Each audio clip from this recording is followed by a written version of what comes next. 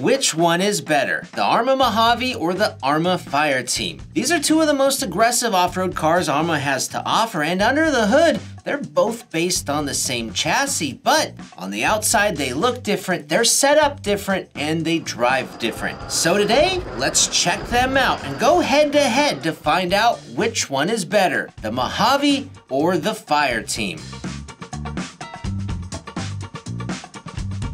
First of all, these are both 1/7 scale, ready to run with 3-gear differentials and 4-wheel drive drivetrains. They're both use the same steering servo, same ESC and motor, and they're both advertised to hit 60 miles an hour. Most importantly, both of these trucks share an extra long chassis, the longest of all the 6S BLX off-road vehicles, and the main reason for their aggressive capable nature and their 1/7 scale classification. The Creighton and Italian use the longest chassis within the 8 scale BLX line, but these two have almost 2 extra inches of wheelbase on this Creighton 6S BLX aligned by their rear axles.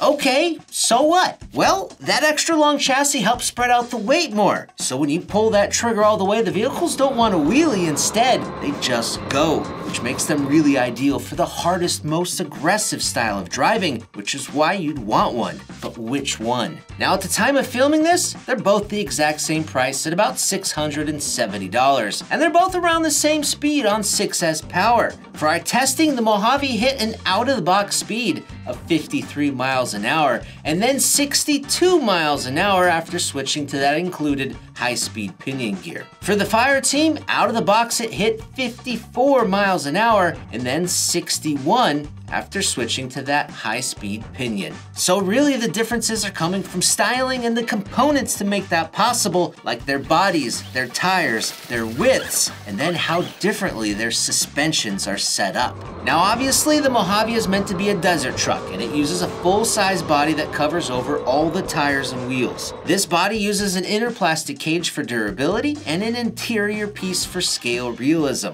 Although the Fireteam body is smaller and more compact, it's actually about 70 grams heavier than the Mojave's. I've heard a lot of people say online that they don't like the Fireteam body, but you can swap it out. There are some other long wheelbase bodies out there that would fit on the Fireteam, kind of like this Sen F250 body. And this looks pretty dang snazzy, and it's a whole lot more lightweight. How durable will it be in bashing? That's the question. The X-Max body is also a pretty close fit on the Fireteam, but it would require some trimming. The wheel wells don't align up perfectly, but it could be done. And if you get the Pro-Line bash body, it would be very durable.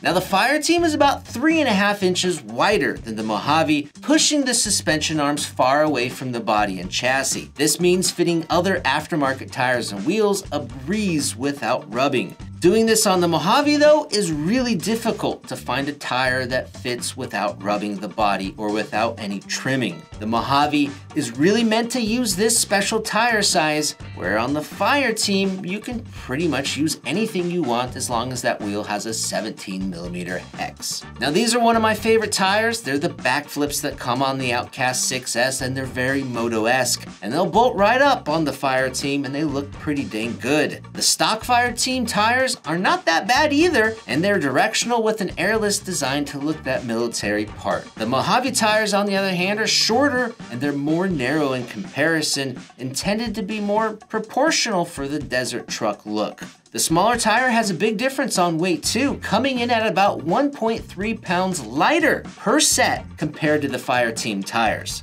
And it's not that the Fireteam tires are extra heavy or anything, it's just that the Mojave tires are especially lightweight. Now these lighter tires and a lighter body lead to the Mojave being a lighter vehicle overall, coming in at about 11.8 pounds, compared to the Fireteam's 13.77 pounds, almost 2 pounds lighter on the Mojave. Now the Fireteam has one trick up its sleeve though, adding to some of that weight, and that's going to be the handbrake feature, which uses a second auxiliary servo that's connected to a disc brake to lock up the rear end to slide it around. This is a little extra weight, but it's definitely cool and it's a lot of fun to use, and it's not included on the Mojave V2.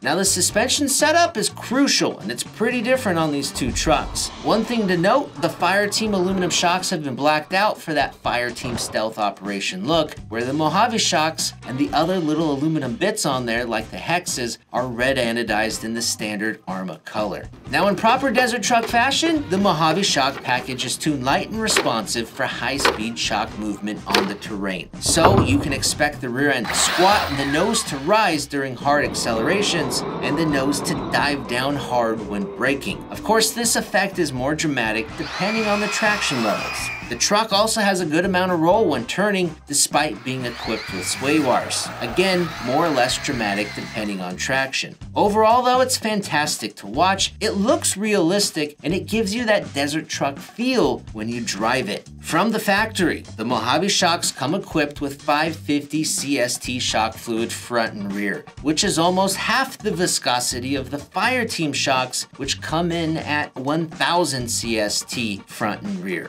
With the Fireteam suspension, it's much less quick and responsive when surface skimming, it squats and dive less during acceleration and braking, and it's overall less reactive and less reactive looking.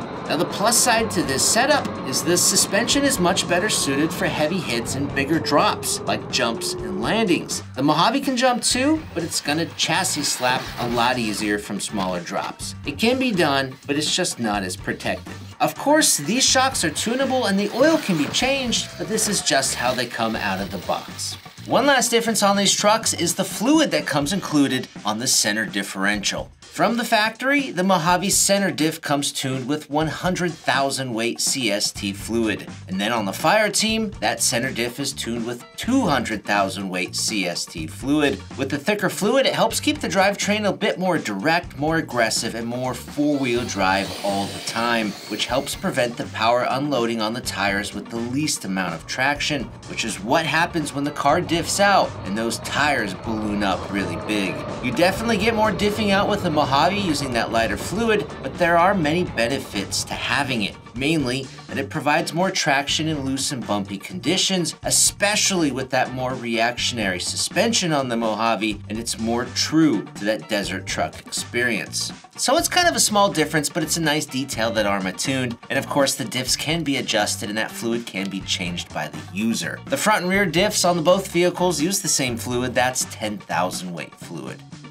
So, what truck is better? Well, they're definitely better at different things. And if you plan on driving in really rough, rocky, or chunky conditions, well then the extra width and that firmer suspension on the Fireteam is gonna be definitely better in those type of conditions. The Fireteam's big stance is also better at keeping the vehicle more stable and keeping all those tires on the ground in a greater variety of surfaces and conditions, even with high-speed turning, which is where the Mojave tends to roll over. Now the Mojave, on the other hand, is much better at delivering a more responsive driving experience, where the suspension is more responsive, the body roll is more responsive, and the power delivery is also more responsive. Overall, the Mojave is just better at delivering a more realistic driving experience. This is true on the pavement, in the dirt, in mild bumpy conditions.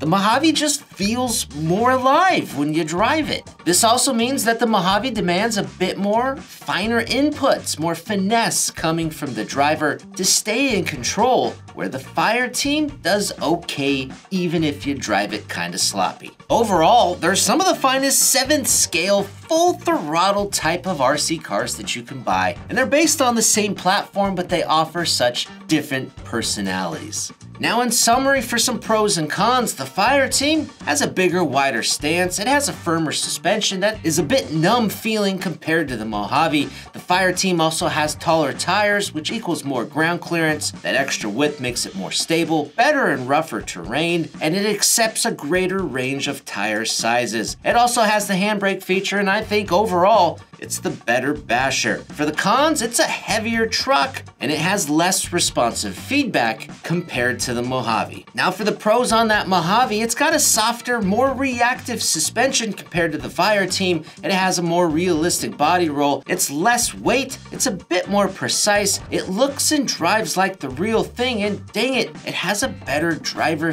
feedback that it gives back to you. And I think overall, it's a whole lot better at hooning around. For the cons, it's less stable in the rougher terrain because it's more narrow, it has smaller ground clearance, and it has shorter tires, and it has fewer tire size options available because of that body. Also, there's no handbrake on the Mojave, which I think would be really cool to have. Guys, go check out the Mojave and the Fireteam by following our links down below, and for more RC, check out these videos.